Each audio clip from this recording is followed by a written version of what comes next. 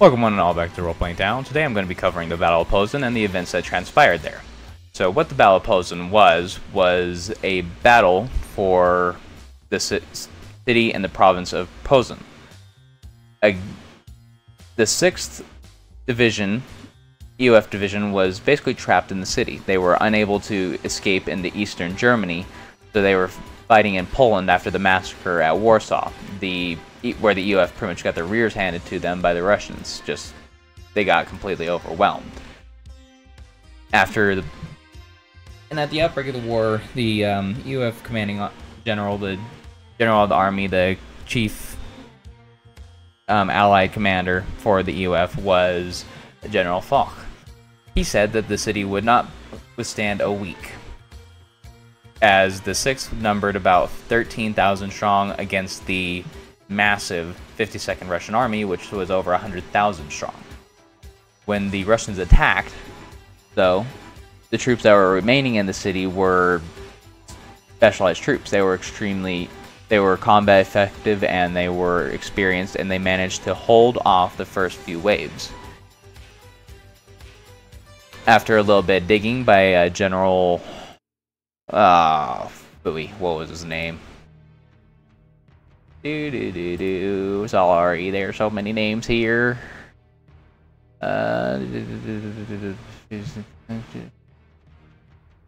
Hawk, that's it. After the German General Unfield Hawk ordered the city to be relieved by the 1st Belgian Army and the 7th French Armored Division, as well as two freshly recruited and trained Fallschirmjäger regiments, which are paratroopers. And what they did is they pushed about. They also did a little bit of research on the highest commanding officer that was there, which was a Captain Fesche. Roughly translated, that's fish in English, but it's a common German name. It turns out he has a legacy dating back to Erwin Rommel of the Second World War. This, between everything else, just became an onspring of a morale boost for the EOF. German militias were popping up all along the countryside with slogans like "Remember the soldiers in Posen," "Fight for the heroes of Posen," or other things along that nature. It became a rallying cry across the entire EOF, as Britain, France, and Germany all had forces that were fighting in the city. Eventually, Captain Fesche's 6th Division, all other officers above him were killed, was relieved by the 1st Belgian Army, as well as the 22nd French Armored Division, under Captain what's-his-face after his major got his rear blown up. Well, whatever his name is. But long story short, they were relieved. The battle continued for another 2 years, but eventually resulted in a devastating defeat of Russian and Chinese forces. In the battle, Russia lost a majority of its specialized and trained soldiers that had entering the war. Out of day 1 conflict, 3 out of 4 soldiers had died in the region. That meant every experienced soldier, everyone that could train another, every person you could think that'd be a good candidate for sergeants, it was just a devastating effect. It was similar to the effects of Turnberg Forest, or in World War I, or what they did to the Legion, or the Caesar's Legion psyche when that happened.